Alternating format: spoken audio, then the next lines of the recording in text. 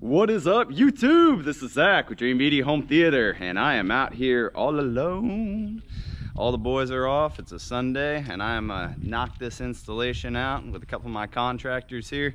It is been a very long week. We're working 7 days a week right now, but we are going to be doing today a 5.1.2 ATMOS system up in this theater room. In this home behind me. We're in the Lexington country community here in Frisco, Texas. And I'm also going to be doing an automation system with 30 Lutron dimmers and 3 thermostats. And then we're going to be doing some distributed audio as well. Speakers throughout the home, living room, patio, master, game room, you know, just another day here at Dreamedia. So I'm going to be demonstrating to you guys how we complete this work, as well as describing in detail some of the installation procedures so that you guys can do this at home. I really do appreciate all of your support. You guys have been so supportive with placing all your orders through us. We do appreciate that. I'm going to continue to make these videos more and more informative to help you out so you can DIY it up at your home, or at least, you know, double check to make sure that it's being done properly. If you are new to our channel, make sure to hit that subscribe button down below and give me a big thumbs up. We're going to go ahead and get all of our products unboxed and get this party started. Thank you for watching.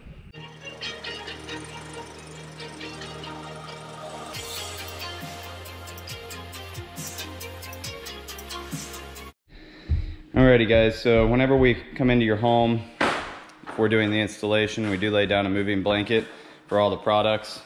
We set everything down as well as we wear booties, shoe covers, just to protect your hardwoods, make sure that they don't get scratched up or dirty. Next thing we're going to be doing is taking everything upstairs to the media room, and we're going to get started on that first. That's one of the larger parts of this installation. Alright guys, so this is the room that we're working with. This is the theater room. Pretty decent sized space, and it is pre-wired for us. So we have our terminals here on the wall. If you guys have a home and you see these plates, this is where the speakers are, speaker wires. So what we're gonna do is remove that plate, cut a bigger hole in the wall, insert the speaker in there so that it's nice and clean. So we're doing front left, front right, and center. Center is hiding out down there. And all of those, we're gonna be using the 250 RPWs, reference premieres. Overhead, we're doing the Pro RCs. And in the rear of the room, we're doing the Pro RWs, all in wall recessed. All these are speaker wires, guys. And then there at the front of the room, we have a sub. We're using the SPL 120, 12-inch sub. All the equipment is terminating over here in the closet. See down here. And this is what we're using for projection.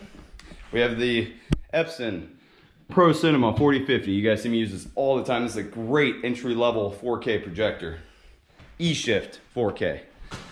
And we're going to be using the Dragonfly. In particular, the high contrast 145-inch screen. And here's our models. These are the fronts, Pro 250 RPW LCR, the Pro 16 RCs for the ceiling, and then we're using these, the Pro 16 RW for our rears. And then there's some other small components too that I haven't listed off yet. Bless you. Okay guys, so once you pop your wall plate off, you're gonna see this. This is a blue high voltage box that they typically use because you can nail it right into the studs. Now I typically will just take a flathead screwdriver and stick it into the box. If you feel a stud there, you know stud's on this side. Stick it in over here, no stud over there.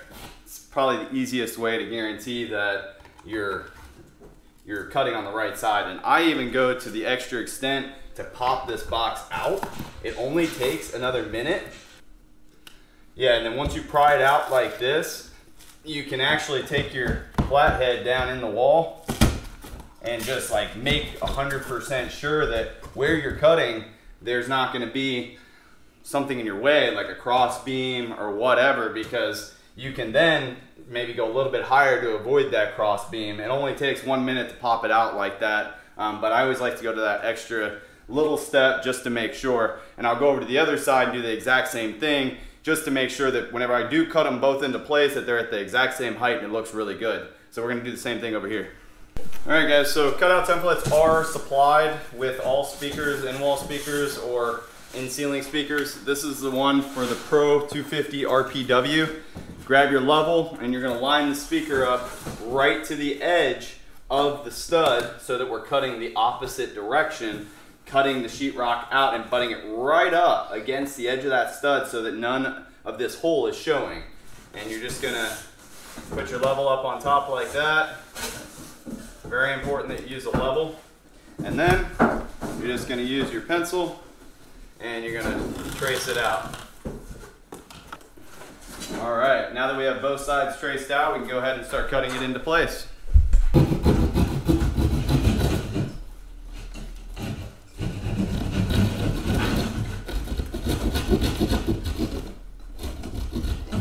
All right, you take a sheetrock and you can throw that in a box somewhere. And then as long as you have enough space in the wall, you don't really need to mess with the insulation. You do want to remove this box though, like that. And go ahead and again get rid of this. And then you got to strip back your wiring. So standard in-wall wiring is just 16-2 wire. So you can take it with a standard pair of wire strippers, strip back your outer shielding like so, get rid of that annoying string, and then you only need about 1/4 to 1/2 of the bare inner conductor, the stranded copper. Twist them together like this, and then you're ready for the speaker to actually put in the wall. All right, now this particular speaker, guys, comes as a 2-part assembly. You have the back bracket piece here, as well as the speaker itself. And this is kind of an up-close view of it. Thank you. Now, here's a little pro tip, guys. These little wing nuts here, they pop out into place like that and they grab onto the sheetrock, like so. Now, you can't do that whenever it butts up against the stud. So what do? Well, we've discovered that there's a little hack to that. Basically, you can go ahead and get this side secured onto the sheetrock, and then what you can do is take this side and drill a screw straight through the toggle into the wood, and it'll act as if it's holding on to the sheetrock. Pretty cool. I'm gonna grab a couple screws and I'll show you what I mean. We are about to get jacked. The customer just got us some espresso. We're about to fuel up and kick it into overdrive. You got Juan back here demonstrating exactly what I was talking about. You're basically just drilling those in to the stud to emulate the toggle holding on to the sheetrock. Perfect. So now, guys, all you have to do is, they got these nice push button terminals right here. You can insert the speaker wire right into there and it holds on, and your speaker will literally just click right into place as I'm about to demonstrate. Oh, and one other thing, they actually make this pretty cool design where you can like hang it on the wall to kind of hold it while you're making your connections. Not 100% necessary, but it is a cool little feature there. So then you can spin it around, put your wire into the wall, and hook your speaker right into place, like that. But you're not done. You need to grab your drill. Always use a level. You want it to be level with earth. And then these toggles will really clamp onto the sheetrock nice and hard.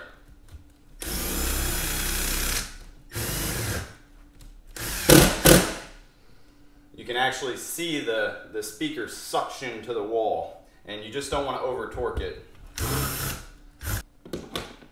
Once it's completely nice and level and all 4 screws are tight, you know that as this woofer is skirting, it's not going to jiggle loose and come out of the wall. You can go ahead and insert your grill right over. Now, there's two grills that come with this, a paint grill as well as the magnetic grill that is the finished product. I'm gonna show you the difference between the two.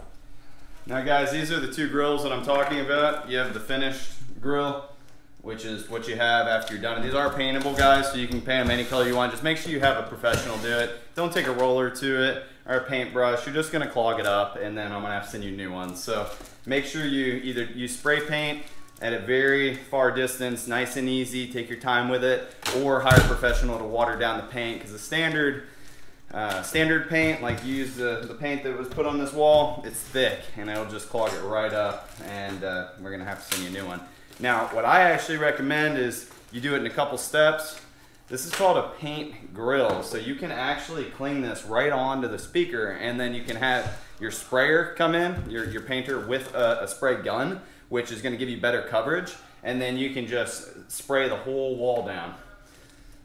And I'll show you exactly what I mean over here on this speaker behind me. So this is the paint grill, like that, and you can see it completely covers it, and then you can just spray the whole wall down, and when you're done, pop the grill off. And this is the finished grill. A lot of my customers just leave it white, but again, it is paintable, and it just clings on like that. It gives you a nice clean finish where the speakers just disappear right into the wall. So we're gonna continue on with this process, doing that to the center, as well as our ceilings and rear.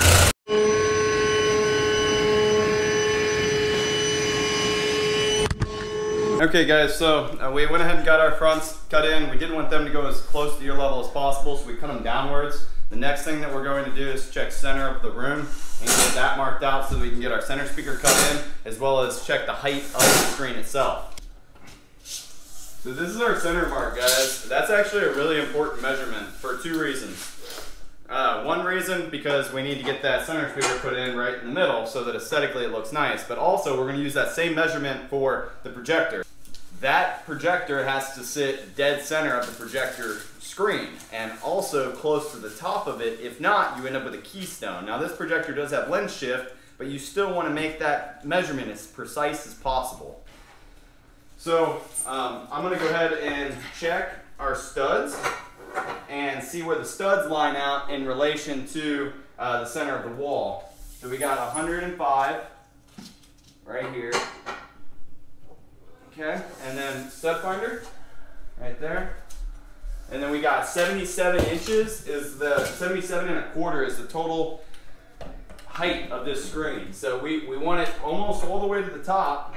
77 inches, bringing it all the way down to about right here on the wall. So we got a little mark right here.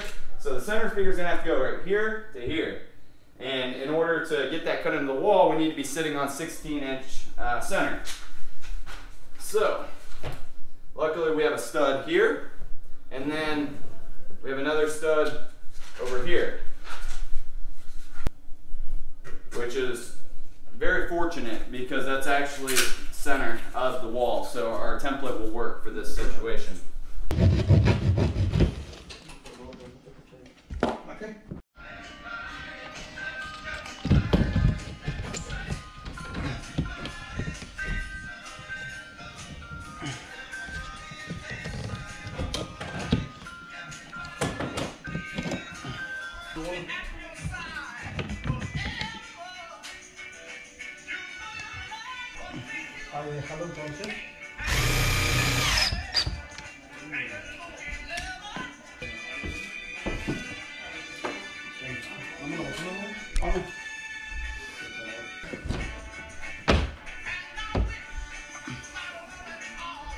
Alright, we are now moving on to the in-ceiling speakers. As you can see, Juan is currently tracing out the cutout template, and it's important to note that the stud is on the left-hand side, so you always want to cut to the right. If you end up cutting to the left, you're going to be in a very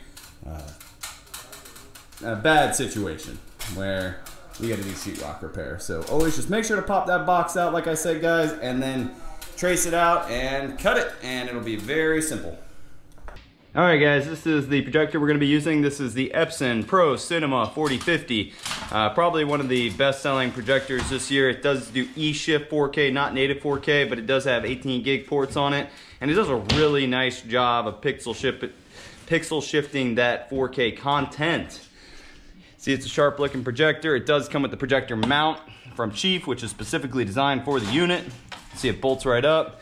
It also includes a little drop down pole, which we're gonna have to put an extension on this one anyways, and top plate, and then a back cover. Now, some of the perks to this particular projector is that this unit does come with a 3-year warranty versus a 1-year. It also comes with the projector mount, and it comes with a spare bulb. So it's pretty much maintenance free for the first 5 years. Great little projector. We're gonna go ahead and get this top plate bolted into the ceiling right up here, and then we'll start putting together our screen. All right guys, I did want to take one moment and talk about surge protection. Surge protection is very inexpensive and can save you a bunch of money down the road. If you do not do surge protection, you're kind of just running the risk of not only noise in your line, but you're also going to run the risk of getting hit by lightning and ruining your brand new equipment. So make sure you pick up a quality surge protector. This is going to be for the sub and the projector, as well as all the devices in the closet. Okay, so we are about to mount the projector, and what we're doing is checking where the stud is. We are very, very, very lucky that the stud is on the left-hand side, and we actually measured from this wall over here, and the measurement of the center of where the projector is going to be, which is 105 inches, is actually exactly right on that stud. So what we're going to do is mount our top plate into that stud so the projector lens at center of the screen. Now, whenever you're into the stud, it should feel like the drill is about to break your wrist.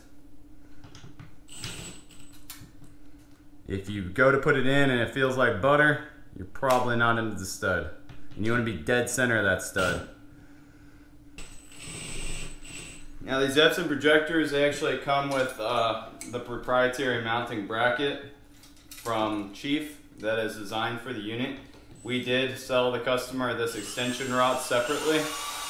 I recommend utilizing an extension rod if you have a vaulted ceiling like this, because if not, again, you'll end up with a keystone. You want to drop the projector down, I would say about 15 degrees from the top of the screen so that you get a nice square image.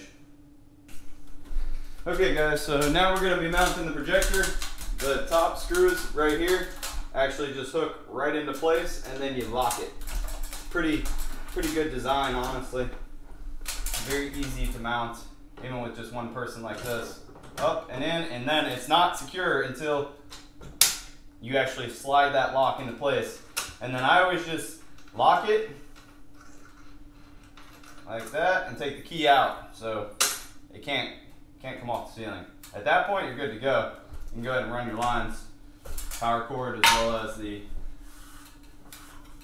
HDMIs. And we're going to be using one of these cat cables as a IR sensor for our Harmony remote system. If you guys are an out-of-state customer, you'll see me recommend the Harmony because it's super user-friendly, puts you in control of your system. You don't have to call a professional. You can easily and quickly make programming changes right from your phone or tablet. Okay, so we have our projector up there. We got all the wires bundled nice and neat right there. It is a little bit further back than where it was pre-wired, but it's okay. We're into the stud, and we got this back plate cover on there with all of our wires hidden. It's looking really good. We're gonna go ahead and get it wiped down and then move on to our projector screen. Bend this side down. Pretty cool thing Dragonfly does. This is the top and bottom mounting bracket. They put a little piece of plastic or fabric between the two so you don't have to measure it out. I think that's pretty cool. It saves a little bit of time. It also has these locking tabs here that lock it into place. All right guys, once you get everything unboxed and laid out, there's these corner brackets. There's 4 of them. Very simple design. Solid steel brackets that go in each of the 4 corners. And these little screws that are provided screw right in. And there's one other thing that you need to make sure you do prior to fully securing your brackets into place, and that's putting these along the marked locations. This is actually where the screen is going to tab tension onto the frame. roll it out like that. This is the back. It's marked right there on the corner. And then these rods right here slide down right on this side, and that side, just like that. So these ones can be kind of tough because of the wall right here. So if you can open up this corner for me, right here.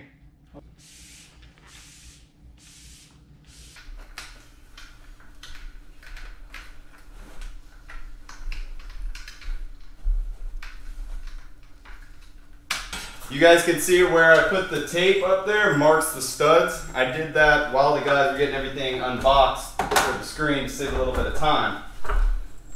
Again, like I said, I really like the way the Dragonfly has these on here. You know, it's the little things as a professional installer that make your life a lot easier, that you really appreciate, you know. All right, once you ensure that everything is level on the top and the bottom, you get your screws screwed into the center of the studs. You're gonna be ready to go ahead and mount it, which is what we're gonna be doing next. Just hooks right on the top, like that. And then you actually have to kind of push it up and on to the bracket. So one person gets on the ladder up top, and you kind of push up, and then the other person pushes up and onto the bracket at the same time. Ready? Set.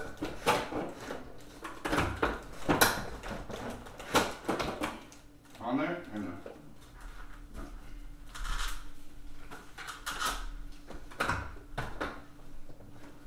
Oh, it's too low. We'll have to make an adjustment. Sometimes the tabs that they provide are a little bit too saggy, I guess, or they sag a little too low. So we're just going to tweak it up about a little less than between 1/8 and 1/4 of an inch.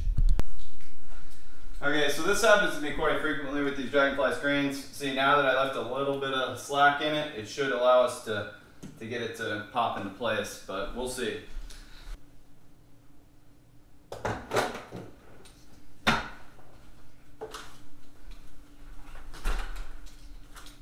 Push up, come on.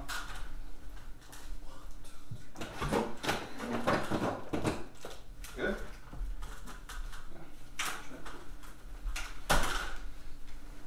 Yeah, so that lock feature right there, that's so kids can't just come up and pop it off and it fall on them. It's pretty important that you have it locked into place, because if not, it's just kind of hanging there. You definitely want to make sure that it's nice and secure. Next thing we're going to do is check to make sure that it is level with earth, and then that it's centered on the wall. Looks like we need to scoot it a little bit that way. All right, this is the game room. You can see the guys are doing a great job of getting these installed. We already got one popped in, and then over here we got the next hole pretty much cut out. We're gonna pop the speaker right into place. We're using the Pro 16 RC, same ones that we're using in the theater room. And this is the bracket right here. Alrighty guys, so we are moving on to connecting the receiver. This is where all the wiring terminates. You can see it's all 16.2 wire. Basically, what I'm going to be doing is stripping all of these back, like so, and then I'm going to be using a toner. You can pick this up for about $70 at Home Depot, and it makes your life a lot easier. Basically, you just press the tone button. It's positive to, or black to black, red to red, and then the tone comes out of the other line. You can hear it over there going off. So basically you just go around the entire room and you figure out where your speakers are in the room and align them appropriately on the back of the terminals of the receiver.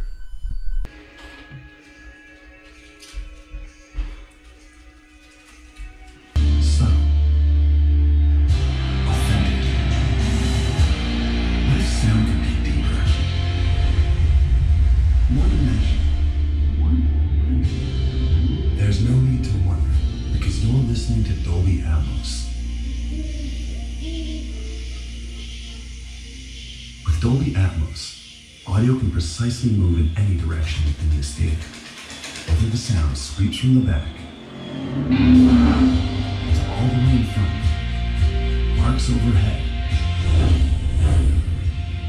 almost anywhere in between. Today, you will feel every dimension. How does that sound?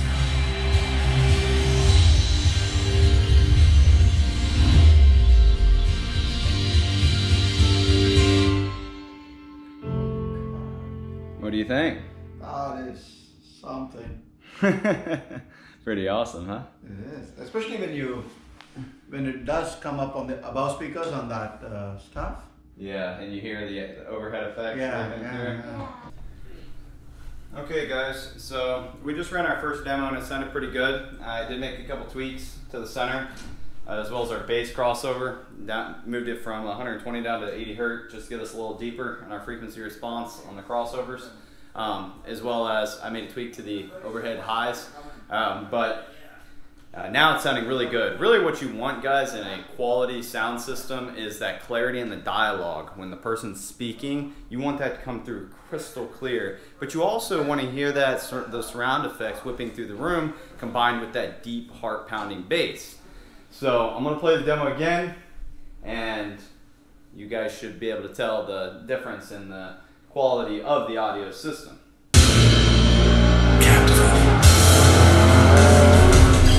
Subtle, authentic.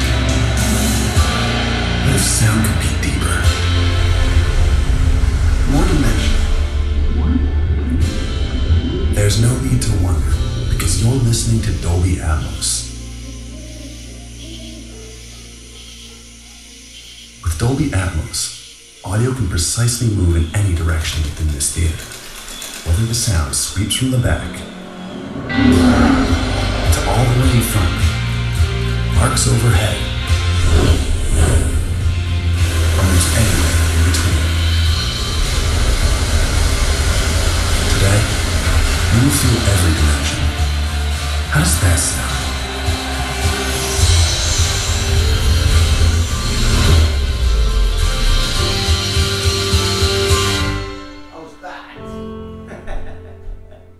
That's what I'm talking about.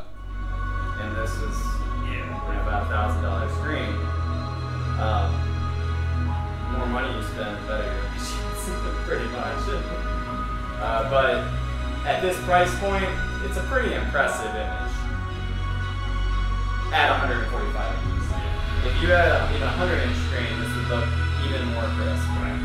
It's all just about pixels being spread, you know. But this is as close as this projector can be, so you're getting maximum brightness as well as image quality.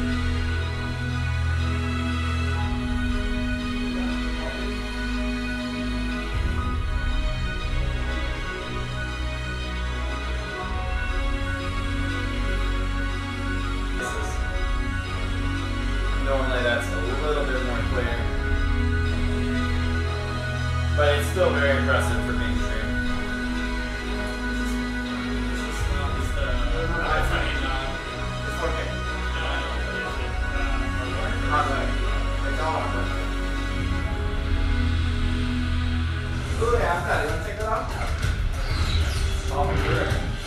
That'll be your maximum image quality.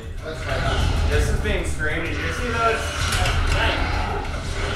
As you guys can see, this particular projector performs very well at a very reasonable price point. You got a 2400 MSRP on that guy, and I mean, this is being streamed off of YouTube, and you have pretty good definition in the character's face.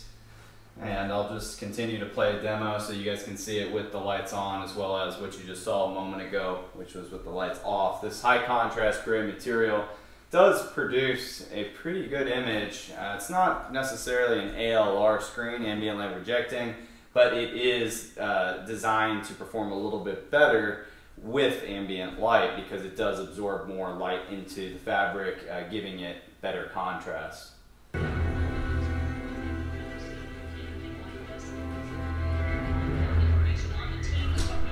Good, let's put that guy. And but we're gonna go ahead and put a Blu-ray on to show the maximum image quality. All right guys, so in addition to the theater room on this particular project, we're also doing lighting control. We're doing the Lutron Cassetta system throughout the entire home, and that's gonna give the customer the ability to independently control every single light in the home right from their phone, no matter where they are in the world, as well as allow them to set schedules for lighting to come on and off at certain times of the day. We've basically replaced all of the dimmers, or about 30 of the dimmers throughout the home, so that they control those particular sets of lights. It's a very affordable and easy way to automate your home. They're only about 60 bucks a switch, and it controls an entire cluster of lighting inside of your home, or it could just be one particular bulb. But you can also integrate that into like Alexa or your Harmony remote, like we have up in the theater room, which makes it really nice for the customer. One other thing that we're going to be doing in addition to the theater room is the SONOS amps, and the SONOS amps will give the customer independent zone control over the patio, the game room, and the master bath right now, and it is expandable so that they can have the entire home going all at one time in the future, or independently play music to every single room. These are the amps that we're using. These are the new 125 watt per channel SONOS amps that were just released this year. And you can see I got Grayson here with me now, helping us out here today. Decided to show up. Yeah, he finally decided to show up and help us. But we have the connections here, which he's already stripped back the wiring and is preparing to have it connected into each individual amp. This is for his surround sound later. Yeah, the living room is wired for a 5.1 system, which we aren't going to be utilizing today, but it is something that the customer has available to him whenever he's ready. Yep. Now, we're also going to be taking audio out of this unit here using ARC into the SONOS system, because the customer has some CDs that he'd like to integrate into the system, so he can select the audio that, like you say, you have a CD in here, you can select that to play through the SONOS and then group it to whatever room in the home that you'd like. We also mounted this TV up on the wall here. Actually, Grayson did that. Looks really good. So let me show you the other two rooms where we've done in-ceiling speakers.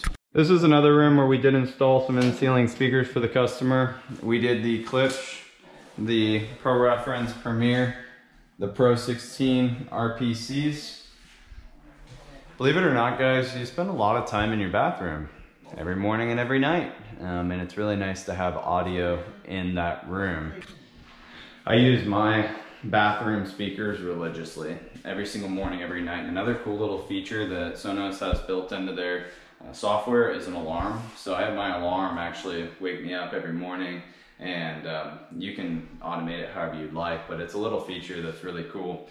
In-ceiling recessed in here, tied back to the Sonos amp, and we got one more zone out here on the patio. All right, here's an example of more switches. You guys can see we did do quite a few in this home. And out here on the patio are the in-ceilings that we put in. Now we did the episode 350 series all-weather speakers. So these are actually designed to withstand the elements of the hot Texas heat, or if you're up north, the extreme cold weathers, as well as all the humidity. So we highly recommend using the correct speakers as well as TVs whenever you're doing outdoor installs. That way it will ensure that throughout the life of your speakers or television that they last, and if something does go wrong, that they're covered under warranty, which is for us, you know, that just gives the customer that peace of mind, so that they don't have to worry and continue to replace the unit. If you guys have seen our other videos, if you're a subscriber, you've probably seen we've replaced a lot of equipment that has gone bad, that was indoor rated, that the customers did put outside. And I think that's about it. Grayson's working on getting those up and running, and I'll show you guys what it looks like here shortly. All right, this is the location where we put in the Sonos amps. You can see there's 3 powering up the 3 rooms, and then we got the customer's devices up here connected as well. And then this is the TV that we mounted up on the wall. Back in this room, we mounted this TV as well and hooked everything up down below. Now, I just want to show you guys how the interface works. You can come in right here to the phone and hit play, and the music starts playing.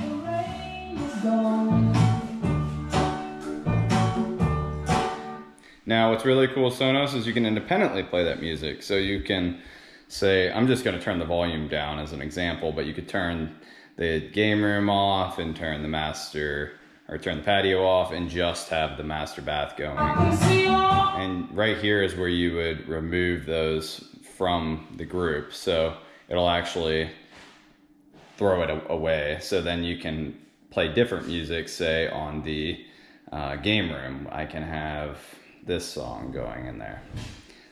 And then something completely different going on the patio, this song. So now you can see there's 3 different things playing all at the exact same time.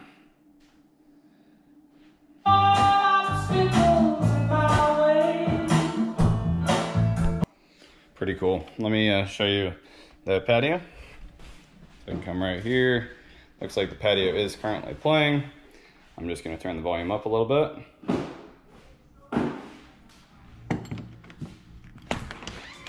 Yeah.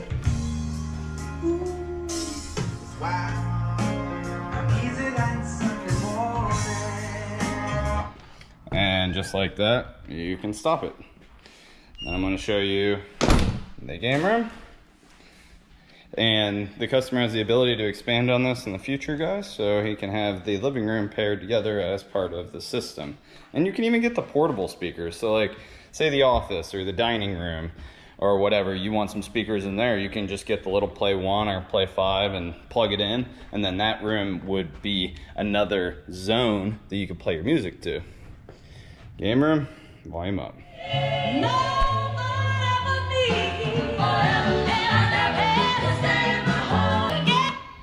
You get the idea. It is very simple and very intuitive and easy to use, which is what we go for here at Dreamedia.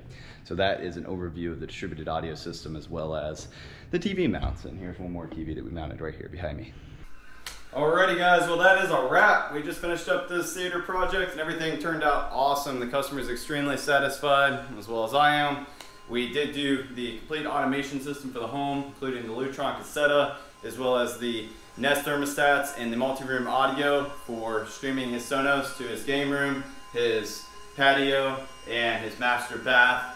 And in addition to that, we mounted 3 TVs. So it was a busy day, but we got it all done. The theater room, the configuration that we're doing is a 5.1.2 Klipsch system. And we have the 250s here to the front left, front right, center. I got that beautiful SPL 120 down here, ported woofer. Everything turned out great. I left the grills off so you guys can see them. I got the 145-inch Dragonfly high contrast gray screen here mounted up on the wall, looking really sharp. And then overhead, I got the 16 RCs, and then I got the 16 RWs here behind me, which I'm gonna spin the camera around and show you. Here overhead, we have our in ceilings right there and there. Our projector, which is surge protected. And then here, close this closet door. You got our in walls, and the horns are rotated towards our seating area. And then all of our equipment's terminating in here. You can see we have the Harmony, or actually the Logitech Harmony down there. We have the Integra DRX 3.2 powering everything up. We got a 800 series Sony Blu-ray player version 2 with an Apple TV 4K, and there's our Cassetta Smart Bridge Pro, as well as a network switch. We have everything hardwired in and surge protected. I'm gonna spin you back here to the front of the room. All right, and with this Harmony remote, guys, you do have the ability to, with one button press, control all of your devices. Right now we just have Apple TV and Movie. We also integrated in the lighting control, so he doesn't have to get up. He can control his sconces right from the remote control system. So that's an overview of what we did here today.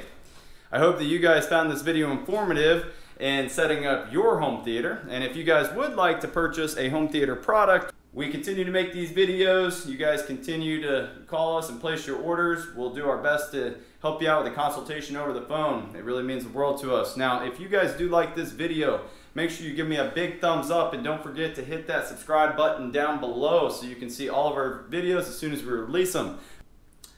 Well, guys, this is it. I hope that you enjoyed it. And until next time, this is Zach. Take it easy.